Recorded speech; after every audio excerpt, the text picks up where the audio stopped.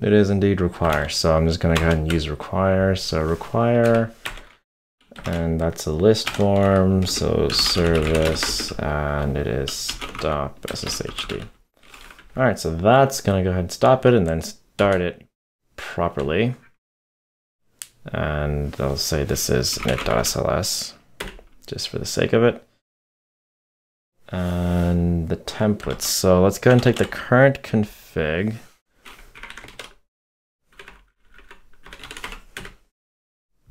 And we'll add something to it in a comment saying that this has been reacted or so on. And we can send our own,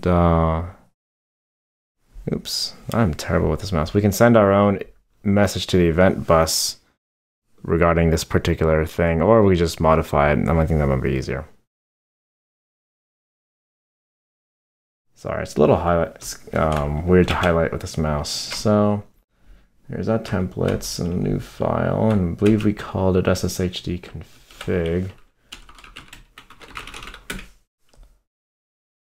Yep, we did, and that's the mode. All right, so that's that. Okay, so if we got that working, we've got the reactor, and just make sure the reactor data ID target SSHD, that's what we've called it here. Okay, we've got our config. All right, so let's go ahead and add everything, and then we will push it to our repository. I haven't tested this. I only wrote part of the reactor before starting this video, so we'll see how it goes.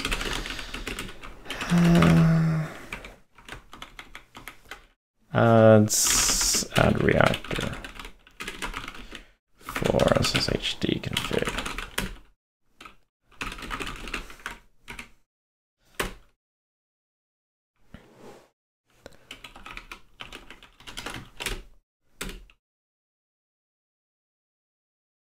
All right, there we go. Now, here, we'll need to do two things. So, one, I want to make sure that the state actually works. Oh, oops, I forgot to put the message in there. In our SSHD. So we could say this has been reacted or something.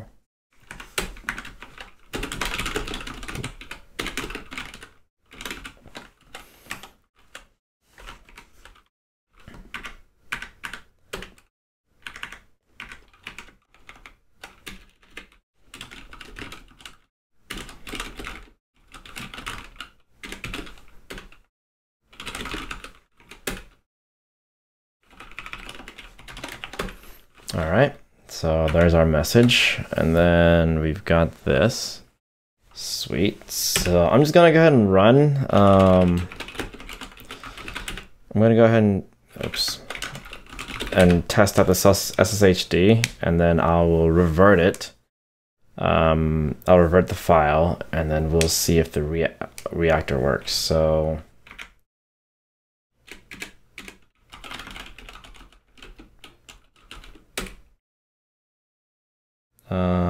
Let's see. Oh, I didn't forget to do git pull.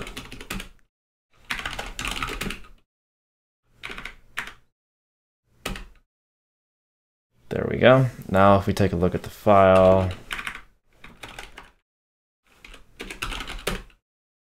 yep, see this has been reacted. Okay, great. So let's go ahead and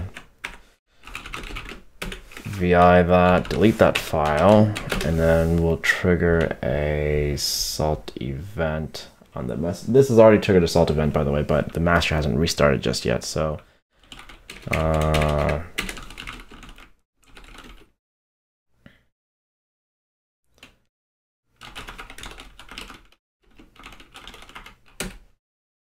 right. So that restarted the master. Let's see, once we get ping working with all the instances, then we'll go ahead and get started with the reaction.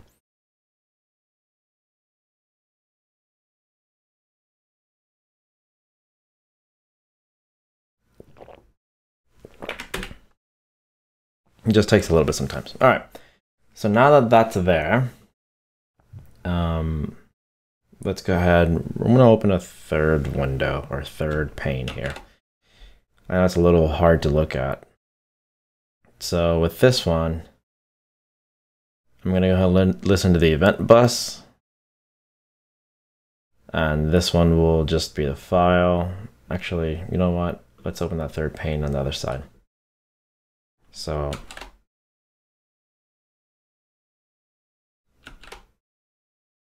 there's a third pane, and then we will go to our minion of the master. Sorry, we'll go to our master, listen in on the event bus, and on that particular one, and then we'll trigger the event and see if it works properly. Again, this hasn't been tested, so don't expect it to work. I think that was the same IP. That was probably the same IP. All right, so salt call. I forgot how the event bus is listened into. Yeah, salt run state.event. Run state.event. Go true. All right, so there's the event bus kicked off.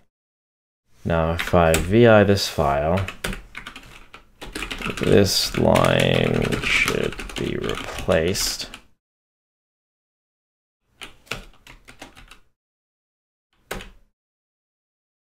Okay, it's been written to. There's the event down here. And we may or may not see this file get through, unless I messed up, which is likely the case. So the tag has occurred. Nope, it's still there. All right, well, since it didn't work, let's see what we did wrong. So here,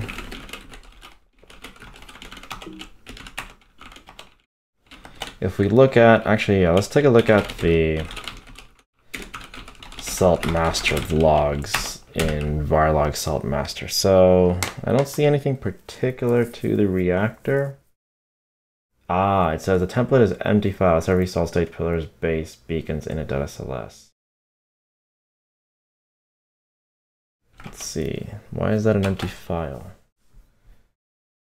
So pillars, base, init.sls. Oh, it's not empty now. I think those are the before. So that's fine. So do not import. That's fine. There's nothing in the event bus that's happening. So let's take a look at our config again. Saltmaster.d, reactor.conf. And I've got reactor, salt beacon, star, inotify, etc sshd, sshd config. Which is exactly how I would want that. And in the example, we do see that stars can be used within the tag. Yes, that's true. Stars can be used within the tag. And the file is located in its correct place, perhaps? Maybe it's not. So we've got srv, salt states, reactor, ssh config, ssh config.sls. Is the SLS? Yes, the SLS is stated here. So that's not it. So the reactor should work. I've got the reactor set correctly. All right, well, there's a section here that says debugging the reactor. Calling reactor, best practices, system capabilities, manually getting information about events, debugging the reactor. All right, so if we run saltmaster in debug function, we can see that. All right, so let's do that. Let's cancel the event bus for now, and then we will saltmaster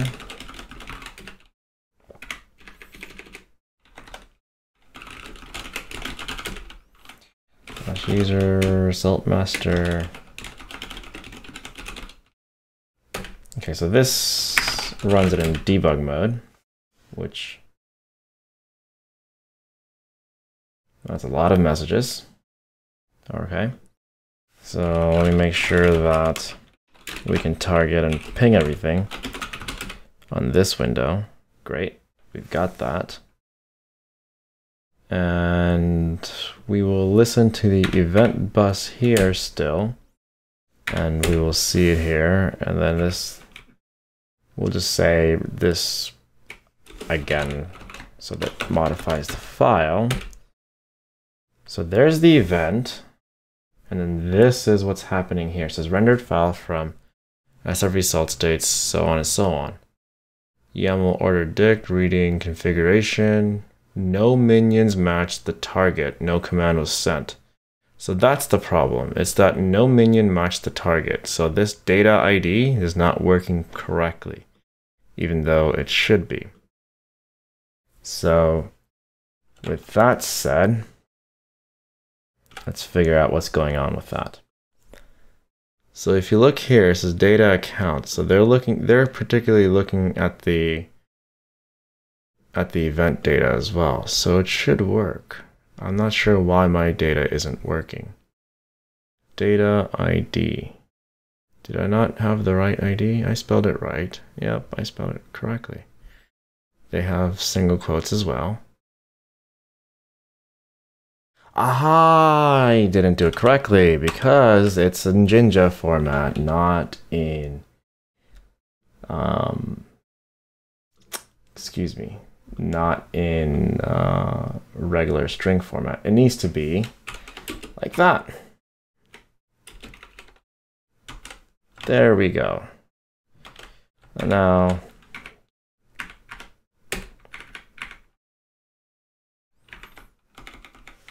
change reactor target to Jinja format.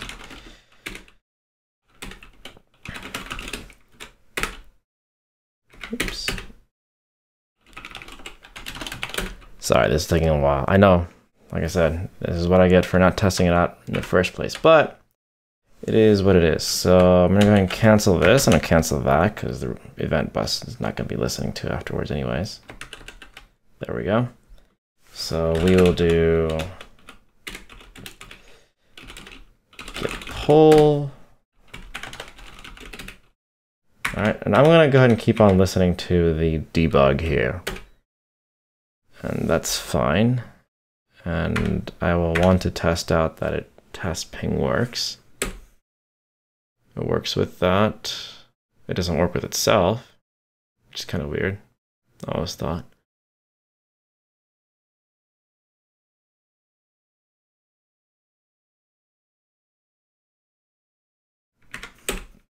Yep, there we go. All right, so listen to the event bus.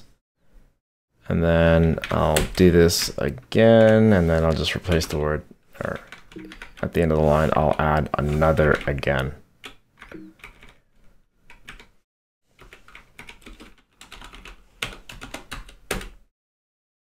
Okay, there's the event, and data has no attribute ID. Okay, to save some time, I did figure out what the issue was, and I'm going to go over it with you right now. So if you look at the logs, there's actually two datas. First is the variable data, and then there's the data key, which has another subkey named ID. And that's where our problem is, because I'm actually just looking for the ID within the first key, not in the second subset data key. So if you look here, first of all, if you already haven't done this, change it in Jinja format. We need to just change this into data subkey. Also, one more thing I missed, state.sls only has arg, not args. So that's another thing you might miss. I know it's args in some places in Salt and it's arg in other places, and it's so annoying. I must admit, it's very annoying. But that is what it is. I also ran into that issue. So now that being said, I'm gonna go ahead and add, nope, not reset. Oh, well, whatever. It's reset. And I'll push it to the master. All right, so now that it's in the master, I will go ahead and close this, do get pull, debug mode, and then make sure everything is testing properly here. We've got two of them, listening on the state. and then vi the file, and I'll add another word named again.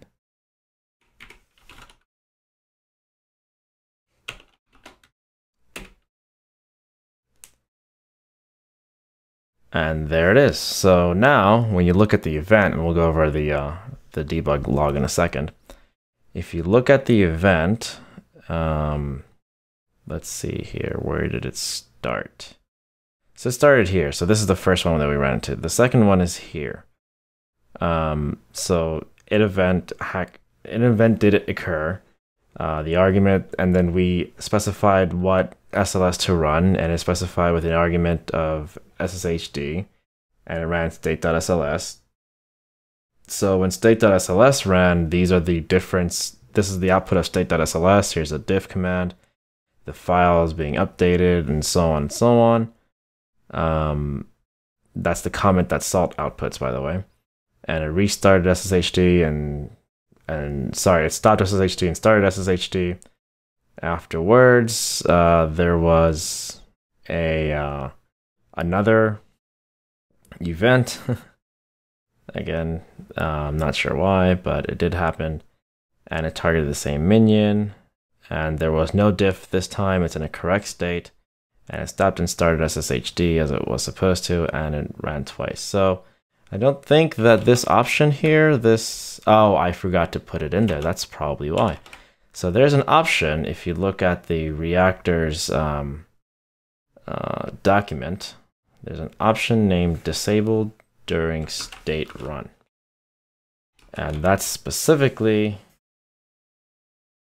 for this particular system. Not in Reactor, sorry, it's in beacons.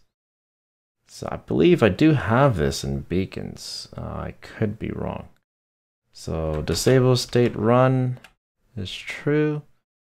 So when I go to my base, oh wait, no, hold on.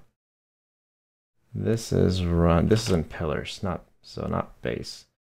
So pillars, base, it is there. I'm not sure why that didn't get picked up, but I did replace the file twice, it looked like, for some reason. So that's a notable error. We might have to fix that in a little bit later, but that's essentially how the Reactor works. Is you make a change and it picks it up, the event is sent, and then there's a Reactor SaltStack that runs, which runs another particular function that you can run, which is another SaltStack in this particular case. So I'm gonna go ahead and split this up in videos into two. Actually, by the time you watch this, it will already be two, because this is a very long session. So I hope you guys enjoyed this session. I'll see you guys next time. Bye.